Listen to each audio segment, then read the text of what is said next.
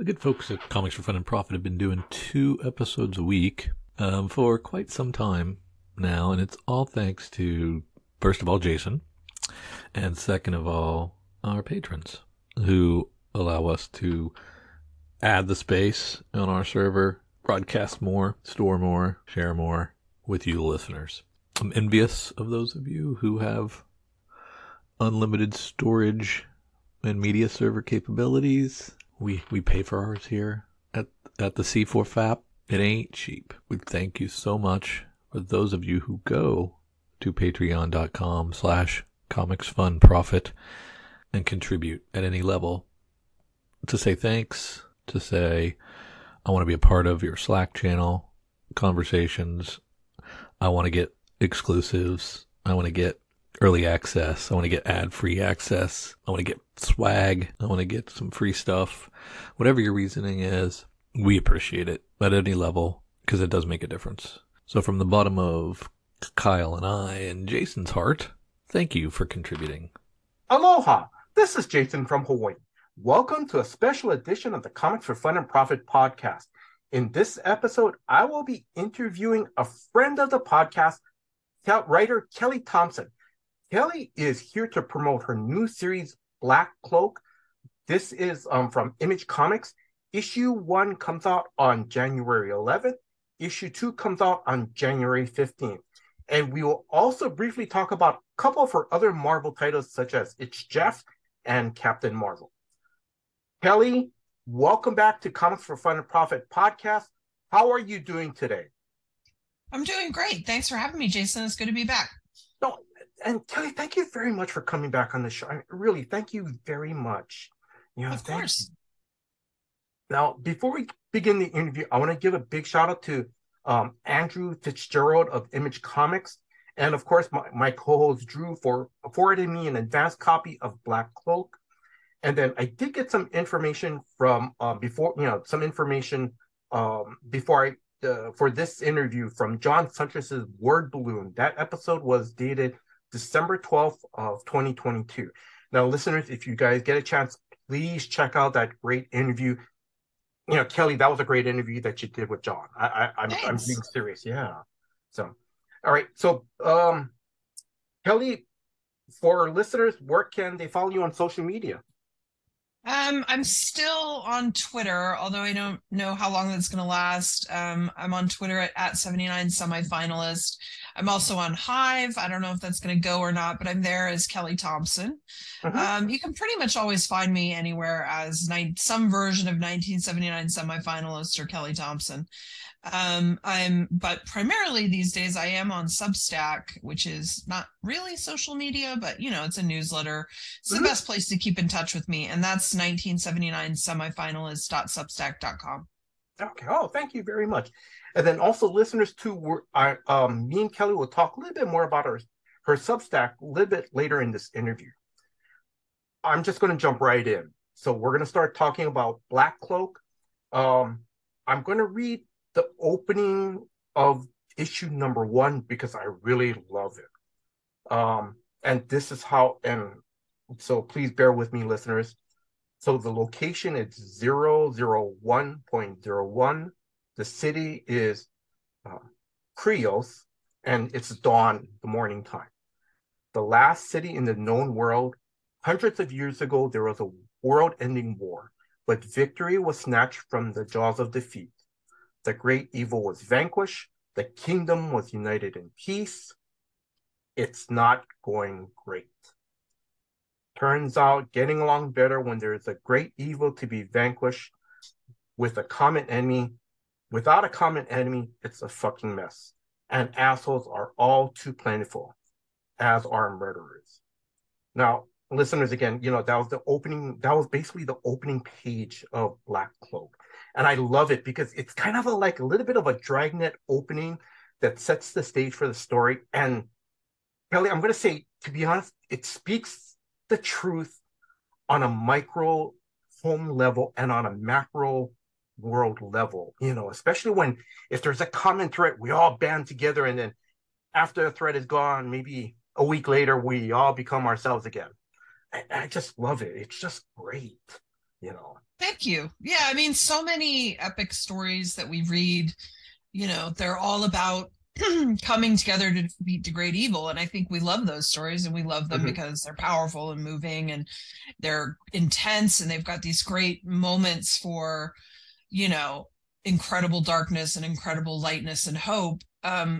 But we rarely see those worlds after our heroes succeed, and Yep. I like the what's next. I like what comes after happily ever after. And so this idea that all these creatures came together to defeat something great and evil, and they Hmm. actually managed to win.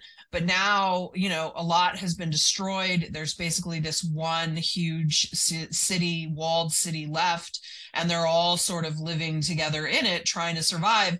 And Hmm. it's not going great because these are creatures that don't want to live next door to each other and don't necessarily like each other when they're not going to war. It's a common enemy, right? Hmm. The enemy of my enemy is my friend kind of thing. And once you take away that enemy, it's really hard to Yes. figure out how to live together. And so it's a really great way to talk, not directly but indirectly, about sort of class and race and Yes. systemic problems. I mean, a lot of the issue in Black Cloak for the citizens of Black Cloak is that while we meet our lead detectives, which are called Black Cloaks, murder Uh-huh. detectives, homicide detectives are called Black Cloaks in this world, our two leads are Essex and Pax. And I think it's very clear from the jump that these are good people trying to do good work. Yes. But this is not a society that trusts cops, and less so the Yeah. way we feel about cops, because it seems to be there's really disgusting systemic problems and racism and really deep seated issues buried in a lot of our own policing in our world.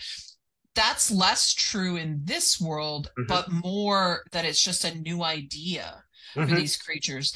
They don't understand law and order yet. They're still getting used to it, and they don't really trust it. Hmm. This is a place where if someone steals your crops, you want to do a blood vengeance spell or something, Hmm. not take them to court or see them have to pay you back or whatever. So it's a society that's still trying to figure that out, and thus it's very untrusting of this new thing, even though our heroes are trying to do good things.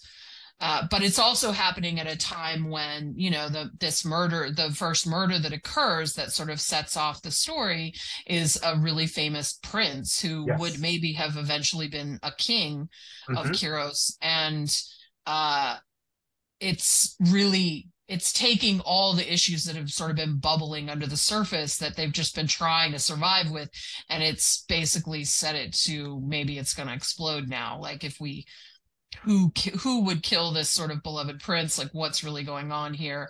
It's just Hmm. like a lot of things are really on the edge in this city, and it doesn't take much to sort of tip it over into chaos, but they're right there.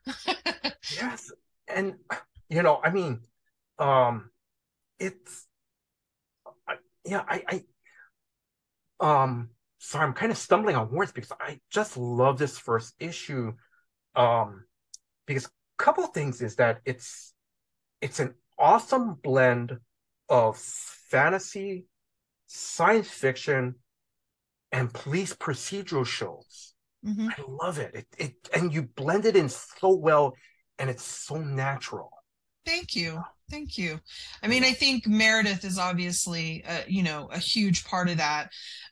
When people ask why we would mix these things, my answer is usually, well, they're all my favorite things. So why not put them all together and like see what putting them together, sometimes that creates problems, but sometimes problems are a great motivator to further story solutions. So it creates a lot of interesting things.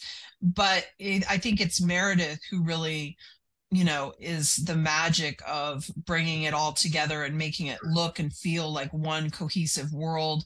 In the hands of a lesser artist, I think, it would be easy to see the cracks Hmm. of trying to combine those things that don't always go together. But Meredith is an incredible artist. She's an incredible world builder. She's a genius with color. And so, Yes. she really knows how to dig into this and make it, to smooth out all the seams that you might otherwise have. And I think, one of the things that excites me about her doing this, her style is not for everybody. It's a little more abstracted. It's spare. It's very clean and sharp, and part of what I like, but it still has a rounded softness to it sometimes, like especially in her character designs. But it does feel atypical for what you might think you'd find in a traditional, I don't know about Western fantasy, but a fantasy, right? It's got some manga influence. I think there's like a lot of sort of South Korean influences in there too. She and I talked a lot about Arcane, that we were both loving that TV show, which is based off the League of Legends video game, which I haven't even played, but the Arcane TV show, if nobody's watched it, it's an animated on Netflix. It's incredible. It's incredible. If you like Black Cloak, I highly recommend it, because I think of all the things I've watched, that's the thing that sort of comes the closest. And that's, I believe, an incredible French studio. So I don't know where they're taking their influences from, but like, so drawing all these sort of influences in and making that world feel not just Western in its, in its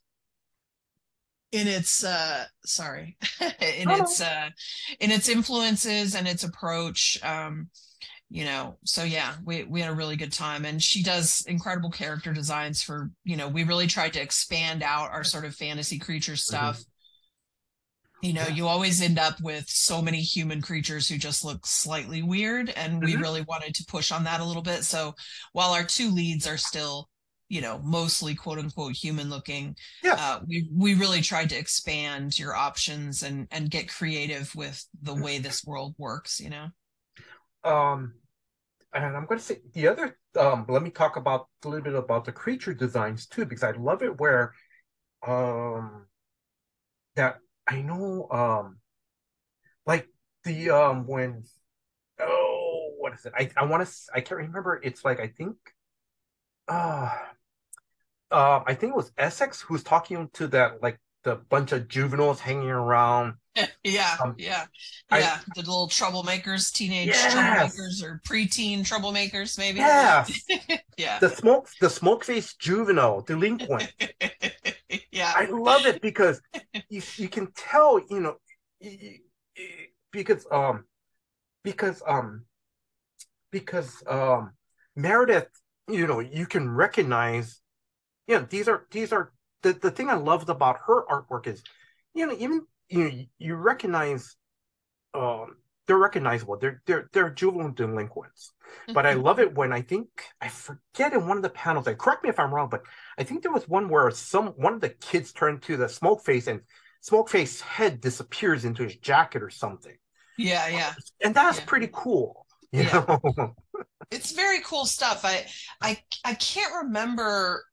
I think that the smoke monster, the smoke creatures, we call them shifters. That's the class. Yes. And that's because they can shift their look. Like they can look like the smoke monster, like that juvenile does, but especially as they get older, they can shift their shape. So like this isn't in the story, but in the world building, and I hope we would do more and get to do this. Like shifters tend to be like assassins and things like that, because they can shape change and things like that. They're hard to track and stuff like that.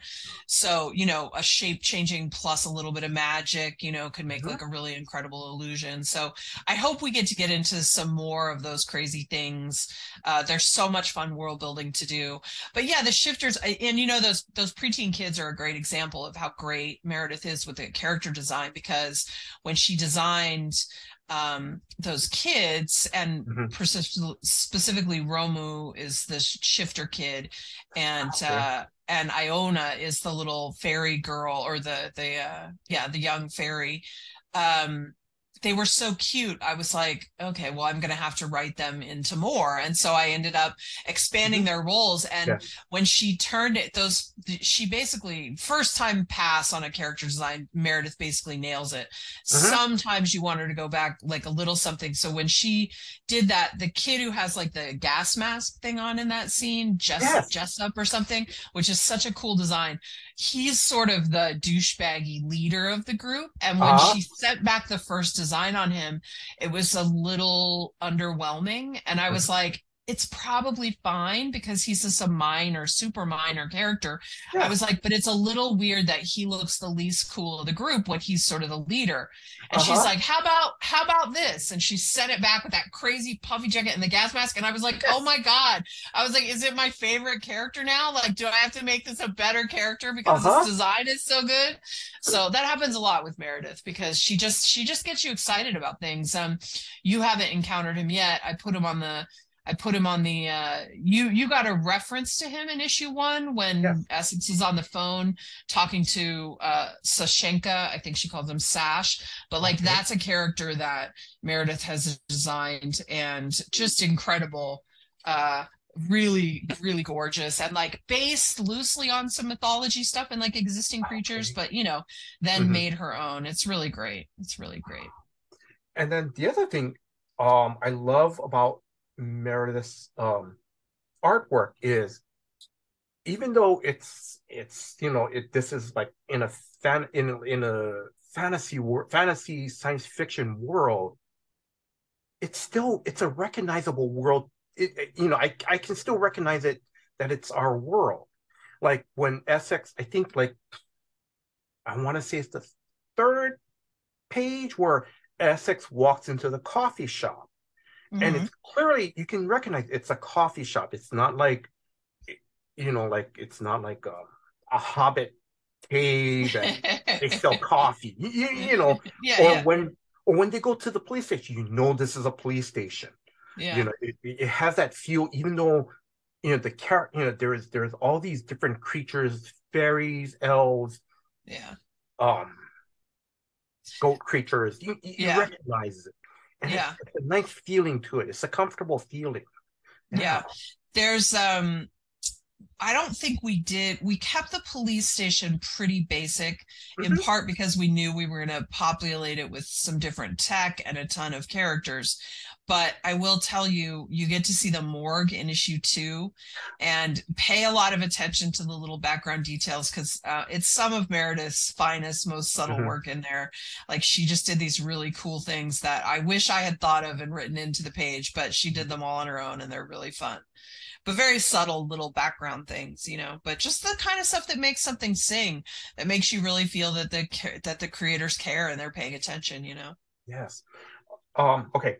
So I know we talked a lot about Meredith, but I want to shift my focus to you. Like, how did you come up with this awesome story? And I've already mentioned, that blends fantasy, science fiction, and police procedure, into this series. Because, like I said, it works. It feels natural and it flows natural. Like, yeah. I mean, I love procedurals and detective stuff, so I'm always sort of thinking about detective and PI type stories, Hmm. anyway. And Hmm. the origin of this one was really just, well, what if I do a police procedural, but in like a fantasy world? What does Hmm. that look like? Um, and there's nothing, I'm not reinventing the wheel here. Like Yeah. plenty of people have done that where like, you put a Western, but you do it on an alien planet and like, Yeah. just mixing genres a little bit. So Hmm. I don't think we're reinventing anything here. I do think the sci-fi aspect, making it not just pure fantasy, but trying to um, tinge it with more science fiction than you would typically see. I think maybe that's a little bit unique, but again, we're not the only ones doing it. There's plenty of examples of it existing out in the world. I think this idea was an evolution. I think when I first came up with this idea, it was a lot more about, it had a different name and it was a lot more about the police Hmm. aspect in this world. Yes. But that really changed over the last 5 to 10 years as my feeling and I think the general perception of police institutions in this country has Hmm. really changed. Um, I'm never gonna not love a great detective story, especially because in our detective stories, our detective is rarely the bad part of the system. The Hmm. guy that we're relating to is usually the guy who's trying to do the right thing no matter what, or who's caught up in a system that's rough. So I don't think that's going to change. I think we're always going to love our detectives and our hard-boiled PIs. They're typically good guys trying to do the right thing in bad situations. But I do think it's obvious that our relationship to the police has changed. And so, of course, this story changed too. I don't think the Black Cloaks and the Kiros Police Department aren't corrupt the way it feels like our police are now. It's not a systemic thing, but it's just unfamiliar, right? And that's scary. The unknown is scary for all of us, I think. We talk about the different races, and you've already talked about the races that you've created. Did you and Meredith, do you like have like some type of Bible? Because it sounds like you might have a Bible for your different races. Yeah, I do have a Bible, but it's a little outdated because it's both unfinished and outdated, because what happened was, I've been working on this off and on for years as an idea, and like at one point it was getting very detailed. Like I was doing like family trees of characters and things like that. Like, but the more I got into it, even though it was fun, and even though I figured that some people would really love that kind of thing, to be honest, it feels a little overwhelming to me to get into that stuff like that. I prefer a story is a little more pure and requires a little less like, hard work and flipping back and forth to remember whose kid is, whatever. So I wanted to streamline it down a lot. One of the benefits of that is that I think while a lot of good ideas come from me, it also left me much more open to good ideas that come from Meredith or the world, right? So, for example, Dracona are a class, a species in this world, and the implication is they're somehow descended from dragons. We don't explain it, but that's sort of between the name, and they have these sort of leathery wings thing and stuff like that. That's the idea in the world, is that somehow they claim they've got a tie to dragon blood or whatever. And there's mention about dragon blood being very powerful. There's this weapon called the Dracona dagger, which we see. So, there are all these sort of hints about the breadth of this world, right? And like, so a Dracona was a character, was a class I came up with in the very early stages.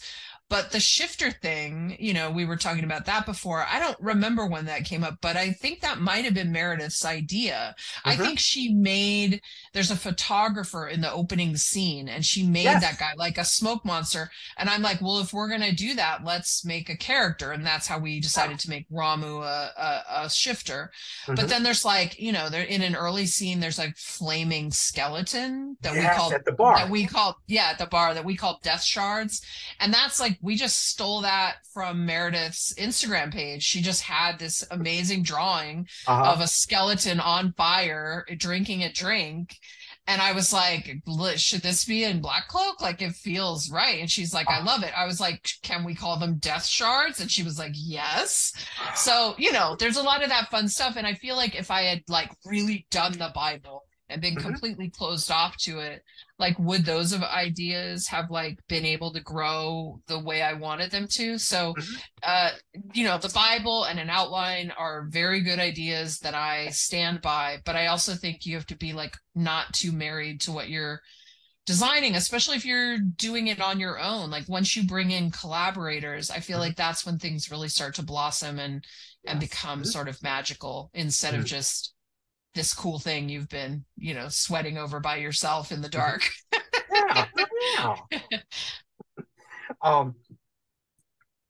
The other thing I wanted to ask you about too, or actually mention to you that, and I want to mention to the listeners that this first issue is 51 pages.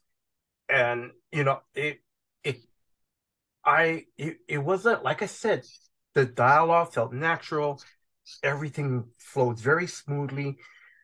And I'm going to say that this first issue, there's very dense, and in a good sense, where there's a lot of layers on this. And like you already said, there, it kind of covers like a little bit of systematic issues, there's race issues. There's also a little bit about, deep secrets that are slowly bubbling up, because like you said in the beginning, there's a prince that's murdered, but I'm not going to say, I don't want to spoil, where he was found or anything. And also too, there's also family issues as well. Like Essex, now you can correct me if I'm wrong, because if I remember correctly, when she entered into the gated kingdom, is that correct? Yeah, which the castle area, yeah. Castle, yeah, she's, because she's called Exile.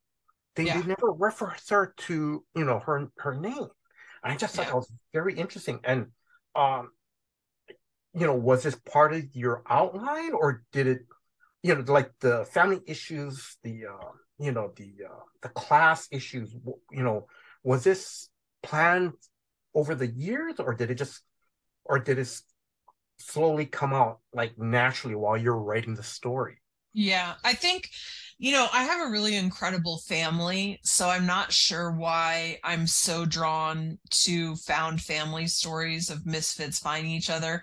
I always feel like a lot of people who are so into that idea, and listen, it's a big one. I mean, the X-Men are found family, so it's not exactly an uncommon idea. But I've always felt like a lot of people who are really drawn to that idea probably maybe don't have a great family history themselves or whatever. And so it becomes so important. But I love it even though I have a great family. And I think it's just because it's really powerful. It's really powerful to find people of like mind or like ability or like thoughts or kindness or whatever. It makes you feel less alone in the world, and it's a really powerful motivator. And I think that especially because we wanted to deal with class issues, it was good to have a character that had experienced both worlds, and that while perhaps she was forcibly ejected from one and not loving that, it was still like a choice she made. And if you ask her, I think she would say she prefers being a Black Cloak. Like, she doesn't want to be in exile because of all the horrible things that come with that, but I think she feels she fits in this life she's in now as opposed to the one she was in before. And we unfold that slowly. There's about one flashback per issue, I think, and so we unfold some of the mysteries of that as we go forward through the series. And it's going to have it all ties together pretty tightly into how it sort of explodes at the end. But yeah, it's she's a character with a real conflict within her. She's from two worlds, really. And I'm going to say that's the perfect segue into this question. We talked about a little bit before we did the interview, and now in issue 1, in the later part of the story where Essex is in the gated castle area, she's hurt, she's being treated inside the castle, and the medical person who's treating her wants to take her Black Cloak off just to assess her injuries. But Essex refuses to take off her Black Cloak, and is there a symbolic meaning to this? Like, is this really part of her identity? And yeah, I think yes. I think she probably would have been hesitant to remove the cloak under any circumstances, especially when she's at the castle, because it may be a technicality, but it literally is protecting her a little bit to be there because it protects someone who wears it, both figuratively and literally. But her reaction is very extreme. When people read it, they'll see it's very intense. And so there's more to it than just that. And I believe issue 2, we already start chipping away at that. So yeah. Kelly, off the cuff question, because when you mentioned that, there's at least a flashback in every issue. In issue number 1, there's a flashback scene at the castle. And correct me if I'm wrong, there's like a cat-like creature that she is a pet. Yeah, so Taka, And you actually see it you see a version of it in that opening scene. Yes. Remember, not the mermaids, but in the coffee shop. Yes. And you're the second person to sort of pick up on this, but that's a bigger deal than people know. Okay. And there's a very good reason you put the things you put in the first pages of a comic book. You know what I mean?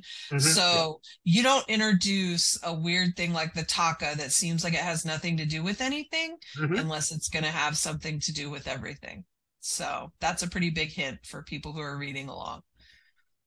My off the cuff question, did you put that cat-like creature to honor your cat? A little bit. I think I'm a very big fan. I've sort of talked about this a lot lately, but I'm a very big fan of non-human creatures, whether they be robots or pets or sort of upgraded pets like familiars or something. Obviously Jeff the Land Shark is a big success for me at Marvel. And so yeah, I mean, part of you goes in, part of it is just wanting to write what I like to write, which is an animal familiar is super fun. Part of it is wanting to recapture a magic of a character like Jeff that really captures people's hearts and imaginations. I was recently watching Andor, which I think is one of the best television shows I've seen in a very long time. And honestly, tough competition this year. I watched some of the best shows I've seen in a very long time this year. But Andor, even though I was super connected to all the characters, and I won't spoil anything, I was toward the end of the series when the tension was so high and so many characters were in vulnerable positions, and I cared about them all. This isn't a failure of the writers. It's just the incredible success of the robot character. I was beside myself worrying about that robot. Not only that he might die, but that he might be left alone, which seemed worse. And I was incredibly upset about it. So yeah, I'm always sort of searching for, can I build that connection myself with a familiar character? My book Story Killer has my novel Story Killer has a character. It's a Shiki, I'm sorry, and it's called Jeff, and it's bonded with a character named Micah. And people laugh all the time. Well, oh, are you sorry you named it Jeff? And I'm like, no, I named it and Jeff for the same reason. I think it's a really funny name for a pet. I love it. It seems very serious and hilarious. I love it. But Jeff in Story Killer, he transforms. He spends a lot of time as a cat, but he can be all sorts of things. It's basically based on its will and its sort of quote unquote owner's will. But the way we structured it in Story Killer is that it's the first time that the Shiki is sort of in agreement with its owner as opposed to being controlled by its owner. And so we're sort of exploring that agency of that familiar and everything. So I'm very interested in these kind of ideas. And you never know when it's going to like hit and you've got a Jeff on your hands, or when it's just going to be like a little fun thing in a book. So the good news is for the Takas, they have a big role in the book that I hope is going to land beautifully and really make a lot of sense for people, and that we've built it the right way. So even if they don't become everybody's favorite pet ever, it's still going to be really great from a storytelling point of view, I think. So another off the cuff question, and if you're okay, what is your cat's name? I have two cats. Okay. They are the Monarch and Clive. And you probably shouldn't name a cat after a supervillain. It's a bad idea, but no, he's great. He's great. He's arguably the more vocal of the two. So often on podcasts, people will hear him crying in the background. Clive isn't as vocal, but Clive is much more a pain in the ass. So oh darn, and you're gonna have to forgive me, Kelly, because I forgot to look this up. Like for Black Cloak, just for the first story arc, how many issues is in the first story arc?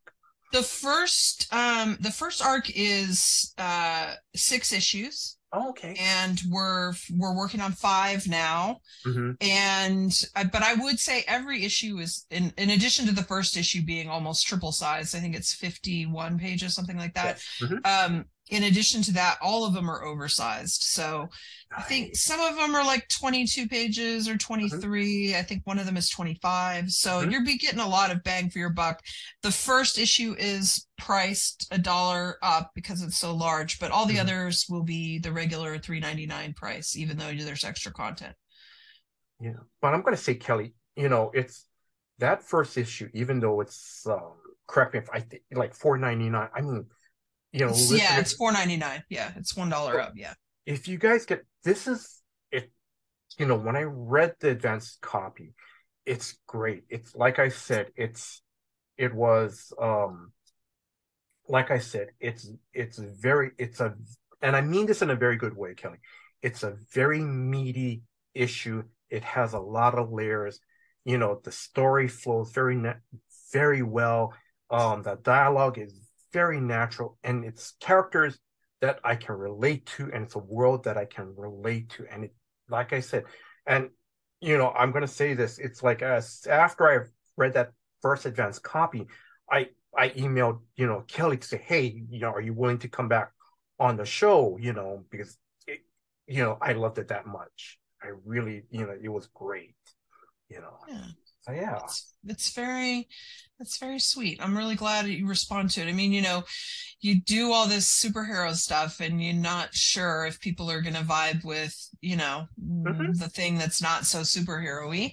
And it's really rewarding and wonderful to see you responding to it so well. And I'm glad it feels like a really meaty first issue. I think because I don't write with a lot of exposition and there are no captions in this except for locator captions, we sort of felt like it was more important than ever to really have a large number of pages in that first one, just to help people really feel like they got it. They got into the world, they got into the characters, and we gave them enough intriguing stuff that they want to come back. I feel like because the writing is a little spare compared to what people usually tend to expect, I think in an all new world type book, I think extra pages really helped us there, so that we didn't overload the pages you got, but we did give you a lot of them, so you made sure you felt like you're invested. So yeah, I hope that's how people feel, that like they really got their money's worth and they're intrigued, and want to see more of that world.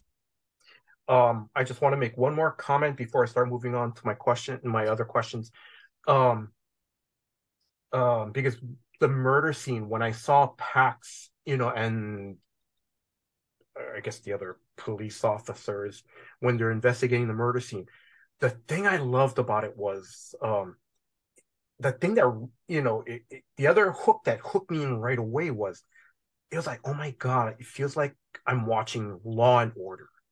It just felt comfortable. It just felt great. It felt, again, it felt natural. Yeah. And that was pretty cool. I just loved it. Yeah. So, Thank you. no, you're welcome. Okay, so now we've already talked about now Meredith McCLAREN, your artist.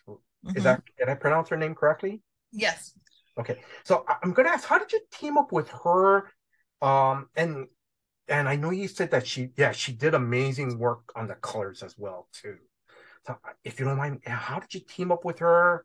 And yeah. So Meredith and I did my first published work in comics together, a book called Heart in a Box. That came out from Dark Horse. And I found her / we became friends through Sophie Campbell, who I had started to be friends with just sort of online. I was a big fan of her work, and I was, we were just started talking through her blogging or something.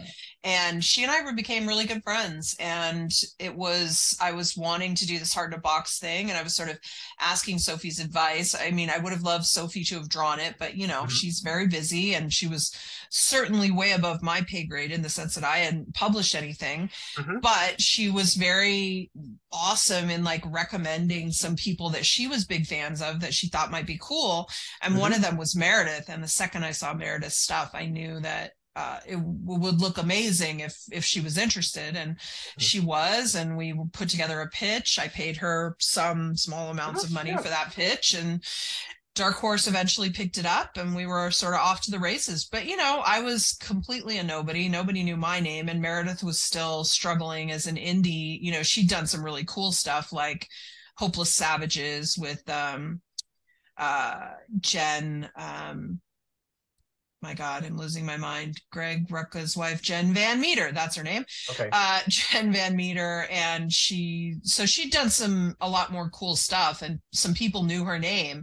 But it's still a big risk on a new book, and so it didn't do super great. But honestly, I'm really proud of it. Like, even now when I look back, even though it's the first thing I did, I think it's a terrific book. And so, I knew that Meredith would be amazing to work with again, and we had done a gem short, not a short, a story arc, I think 5 issues together on my gem run, and I loved working with her on that as well. So she seemed like the perfect partner for something like this when I found out about the Substack deal and knew that I would have the money to fund it. She was my first call. And then and I'm sorry, I forgot to put and then you got Becca Carey. I'm sorry, I forgot to. What is she, like the letterer? I forgot to write down what her role is in Black Cloaks.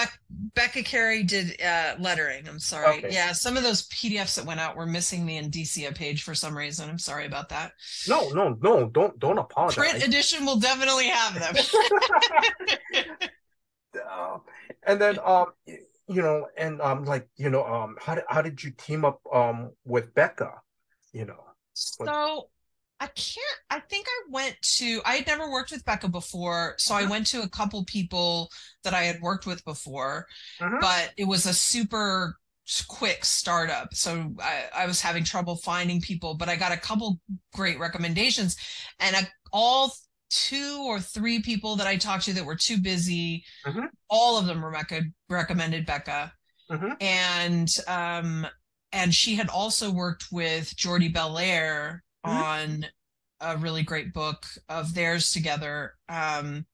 So yeah, she was just great, and I brought her in, and I had hoped initially that we would also be able to do some fun like world building stuff, like data pages and stuff, but it ended up we just didn't have the money in the budget, so we didn't get to do that. But she does that kind of stuff too, which is very cool.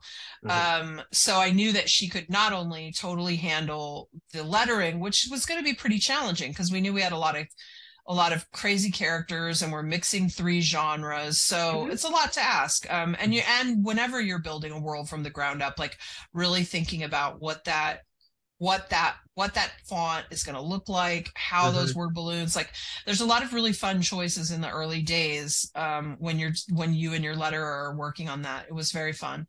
That's not something I traditionally have gotten to do because Marvel Comics, they just have their style, right? So you're not involved in that. But it was fun. It was fun, and Becca's been terrific. So yeah, I was very lucky. And then before I start going to the other questions, I forgot.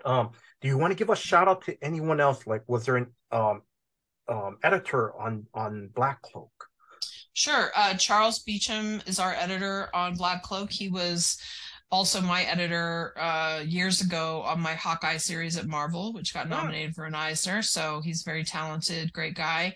And also Ryan Hughes is the book designer. So he takes the gorgeous cover illustrations we have. We have so many covers for that first one, and he reformats them into the book design. So but that's our team. It's pretty small, just the 5 of us. Yeah, keep it tight. Yeah, that's definitely good. And then now I'm going to start talking about your Substack, because if I remember correctly, because when I interviewed you last year, when you started your I think it was a couple months after you started your Substack that the story of Black Cloak appeared on your Substack originally. Is that correct? Yeah, we've been releasing it on the Substack. By the time this goes out, people on the Substack will have read through chapter 4. So so they're getting the advanced look at it. Some people who pledged at like a higher level who get physical rewards, they'll be getting copies this week. I hope my copies are arriving tomorrow. They've been delayed because of all the shipping, but shipping issues and weather problems in the US, I think. But yeah, it's been really exciting. I mean, I don't think anything about the Substack has gone like exactly as you expect, but also a lot of us didn't know what to expect. It was a whole new ground, but the experience has been pretty great. I mean, if nothing, even if you don't like reading it digitally, or you don't think a newsletter is for you, which I would say with social media being as unstable as it is, a newsletter is a pretty good way to keep track of people that you're interested in keeping track of. But even if you're not into that, at the end of the day, Substack funded this book. So if you love it, thanks, Substack. Yes, yeah. Now, also on Substack, you have another series. Now, correct me if I'm wrong if I mispronounce the title. It's called the Cull. Is that correct? Yeah, the Cull. Yeah. Yeah. Because I remember seeing, I think at least a couple preview pages. Oh my God, one of them was incredible. It looked like a scene from the movie The Mist, where they see the huge giant creatures walking it was lovely. This is my other book, which will be forthcoming from Image in 2023 as well. We're not on the schedule yet, so I would say summer is probably the earliest it'll start coming out, but this is a 5-issue first volume. It will set up to be more, but there's going to have to be a break between the first 5 and whatever else we do next, because Mattia has some other commitments in his schedule.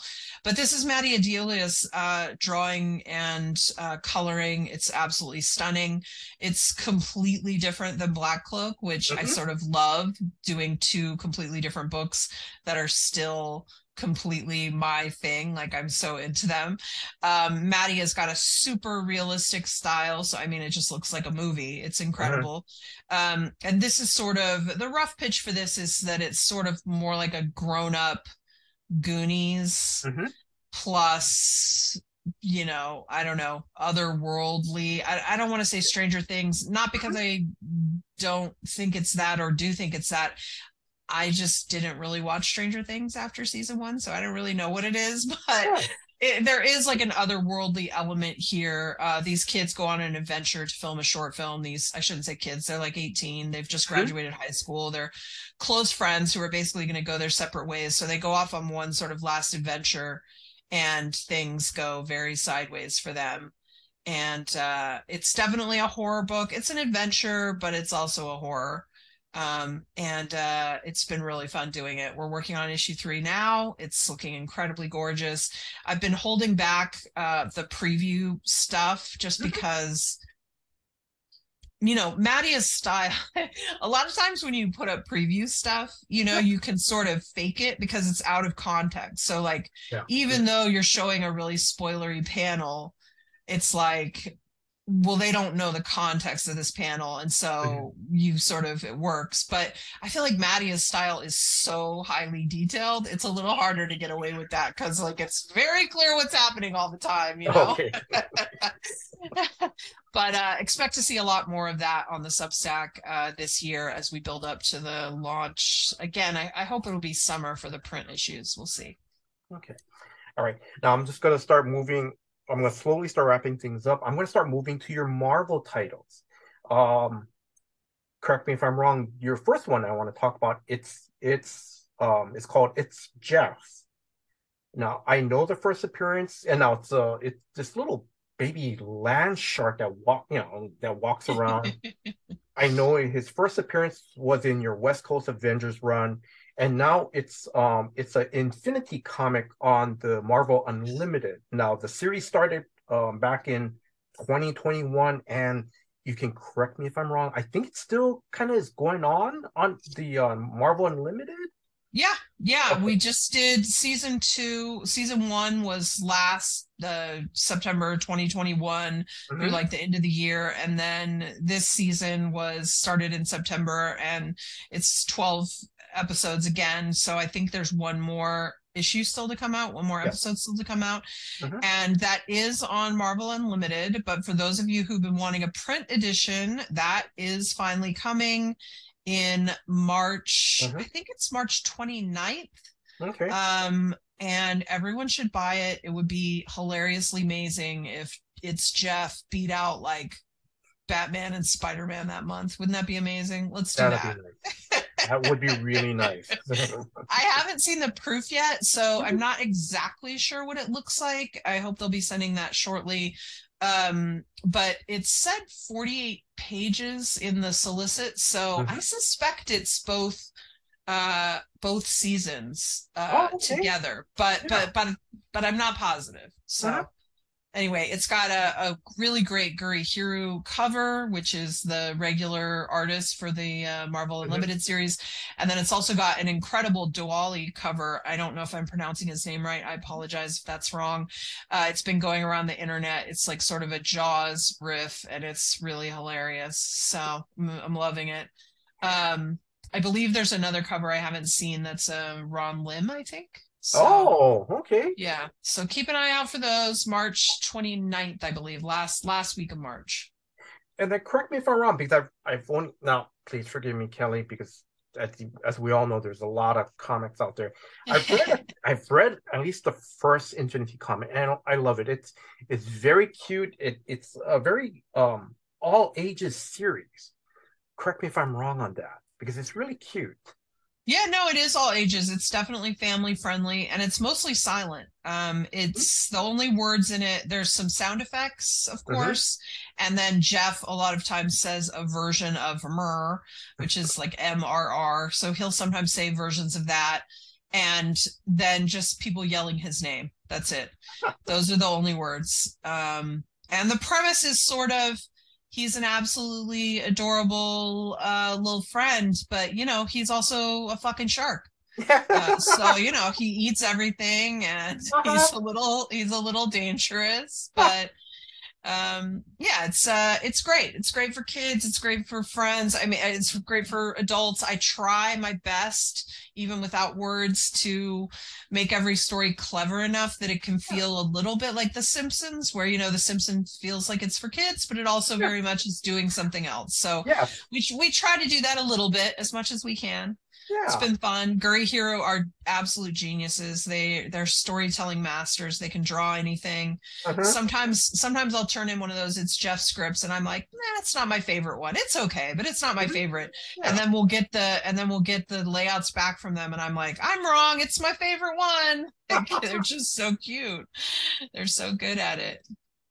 Now I'm gonna ask, before I start moving on to your Captain Marvel title. Now, does Monarch and your other cat's name is Clive, correct?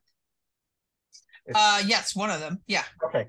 So as Monarch and Clive, do they give you some inspiration for some of the Jeff stories? Yes, for sure. For sure. Oh. I mean, Jeff is definitely, I mean, people always want to say shark dog, and I'm like, nah, if anything, he's a shark cat, because I write him, I created him, and I'm looking at cats.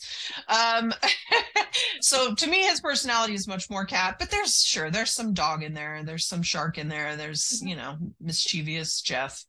Yeah. But yeah, the cats are an endless stream of inspiration for sure. Okay.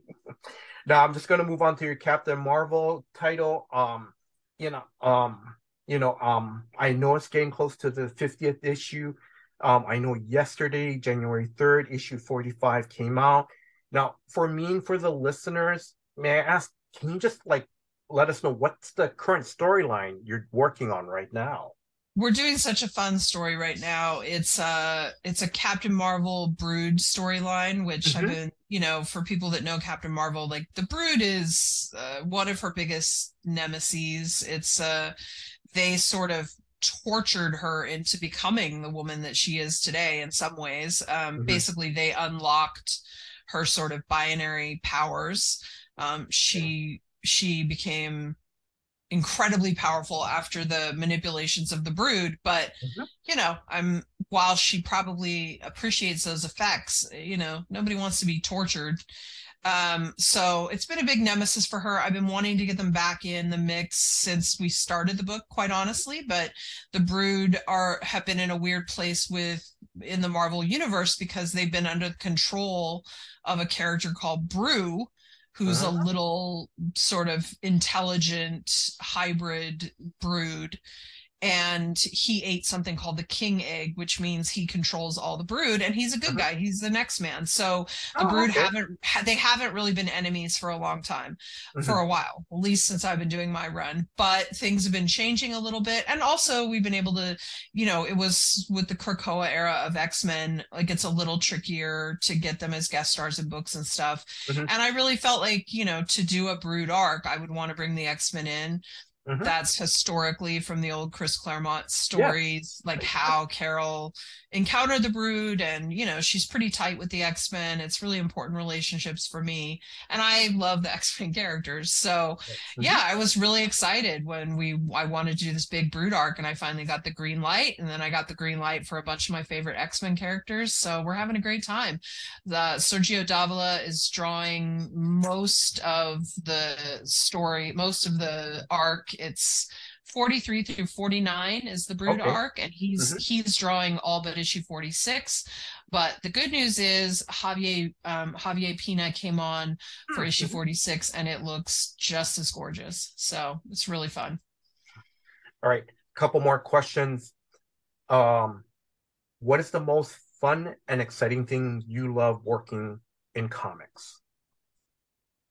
I think it's just the collaborations. I mean, it never gets old to open your email box and have pages of things that you wrote now realized into art and making a story. It's magical, and it doesn't get old. I sort of thought it was one of those things. I mean, I would say the only part of it that gets old is if you're on a book and your team isn't right, if there's something wrong, that can be a little heartbreaking because what it should look like or what it should be, and you're not quite there.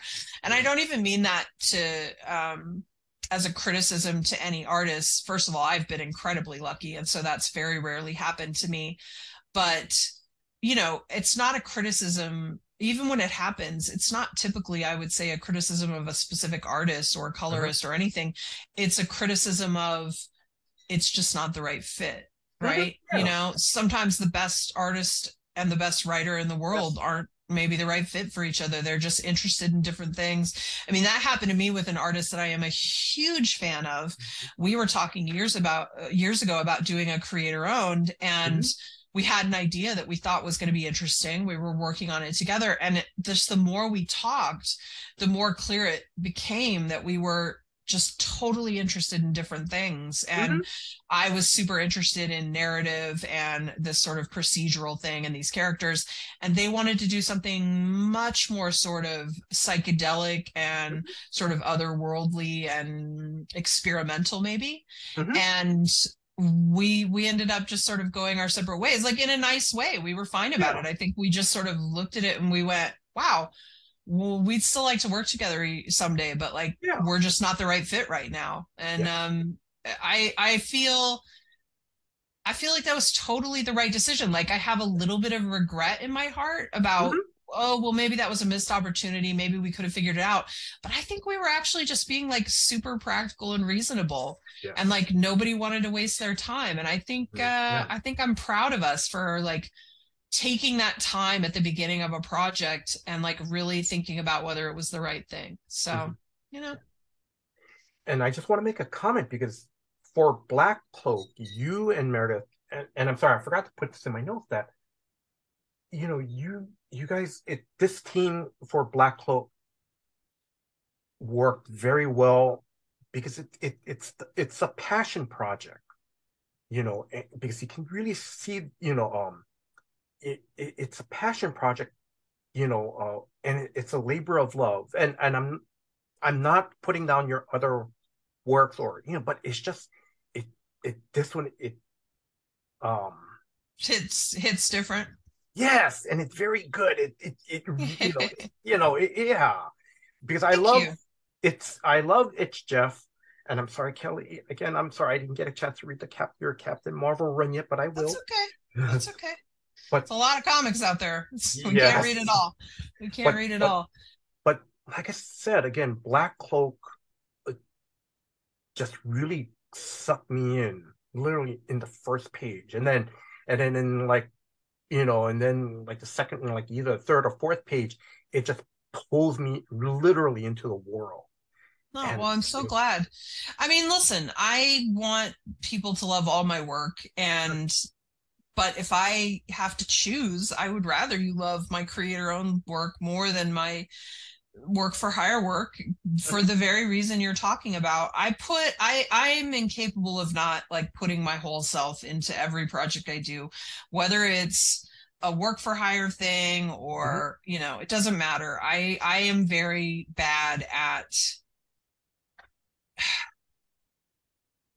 I'm very bad at just doing something a little bit and being like, okay, that's fine. Like, because I think sometimes that's probably smart. Like, not everything should require the same amount of attention, And I do think there's a difference between writing Black Cloak and Captain Marvel. Yes.